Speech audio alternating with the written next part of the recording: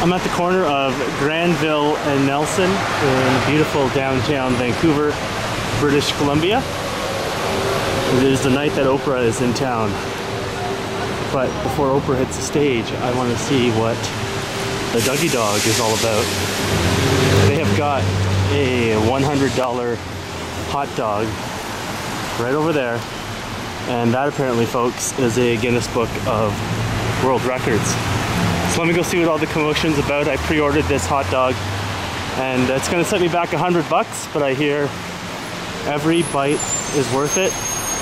This is the place here, the glorious Dougie Dog on Granville Street in beautiful British Columbia, Canada. Here goes. Alright, here you've got Ross and Elliot getting a $100 hot dog. Tap for love. There you go. Alright, here we go. Our first $100 hot dog. Like really tempting. Well, we just ate the Dougie Dog. Mine's already gone. Yeah, it's delicious. Well worth $100.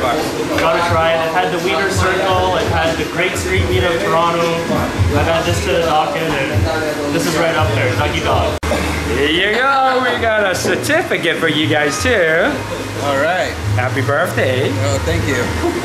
They say that you have eating the most expensive hot dog in the world. Dougie Love. Yeah, signed by Dougie Love himself. Awesome. Thanks, Jackie Chan. You're welcome.